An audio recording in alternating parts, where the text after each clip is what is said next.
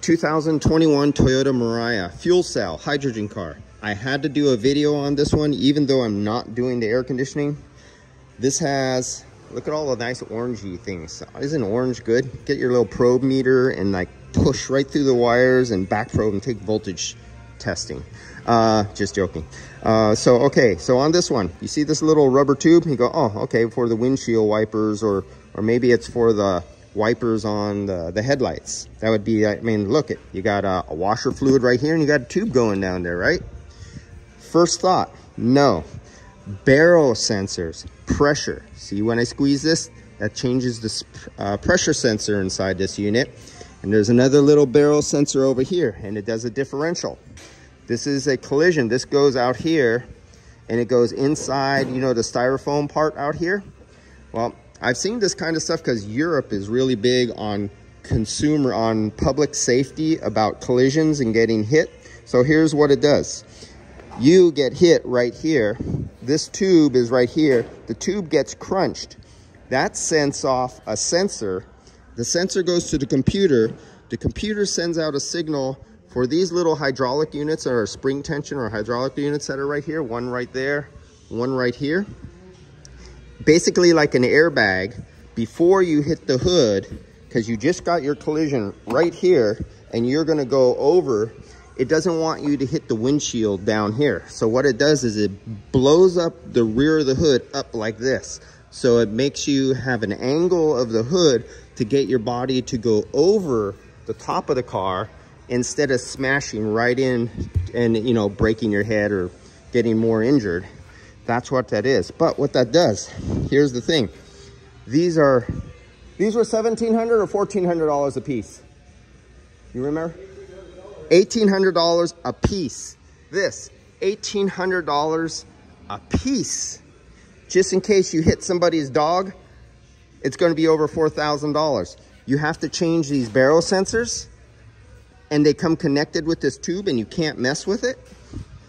You have to change the PCM, the motor, the computer inside. Remember the early days of airbags where you had to change everything? Well, that's what this is. It's over a $4,000 hit just because you hit somebody right here.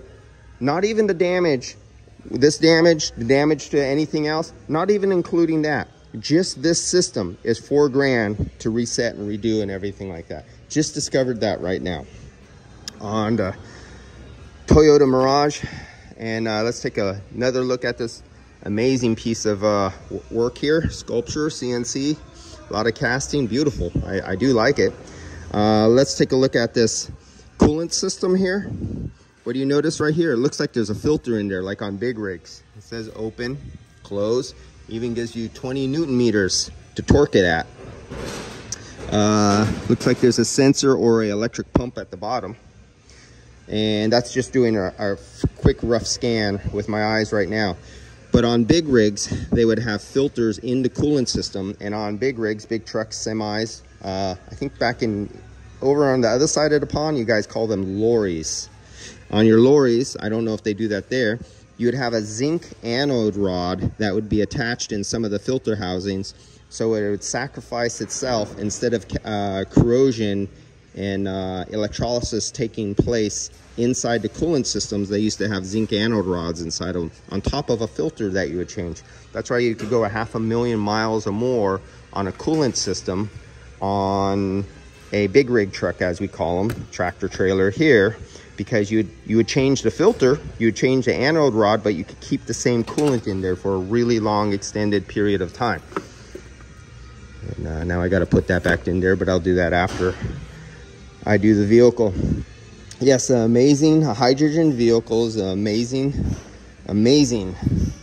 marvel that we've come out with. And there's debate whether it's efficient or not. And if you know the rules of energy and losses, every time you transfer an energy from one form of energy to another form of energy, there's always losses. But I won't get into that physics on that.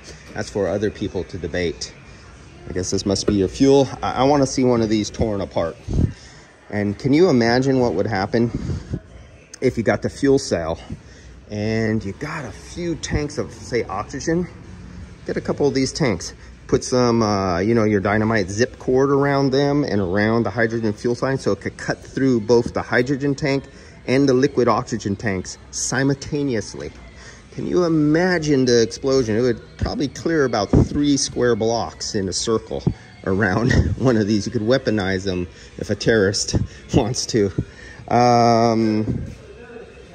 Yeah, terrorist attack, exactly. Yeah, that's my instruction school. Now this is simple high school physics. But it's amazing that we can literally go around on a mini hydrogen bomb. All right, guys, I'll see you guys later. I definitely want to test ride one of these.